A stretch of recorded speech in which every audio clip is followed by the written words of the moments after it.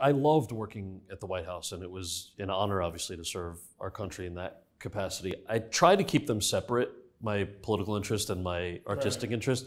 But I will say, for Sunnyside, because the characters are based on real people, having had the chance to work on the DREAM Act under the Obama administration, at that time it failed by 5 Democratic votes, really. It was Democrats that screwed the president on that. And through that process, I was just working on the outreach team, but because of that, I was meeting people who were undocumented, people whose families were impacted by it, obviously huge advocacy organizations.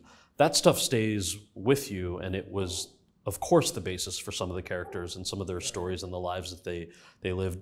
Just like Matt, my co-creator, who did not work in politics, he had interactions with folks similarly who ended up becoming characters in the piece. So that certainly wasn't the reason that I did it, nor was it the reason that we created the show. It's kind of like everything influences everything. Yeah, your life and your life experiences obviously influence it. And again, we want to be, and I think we are a patriotic comedy, and that comes from someplace. There's a lot of the Michelle and Barack Obama world in this show, meaning that we're not mutually exclusive. You can watch this show as a smart person who likes dick jokes. Right. Like that's literally and loves America.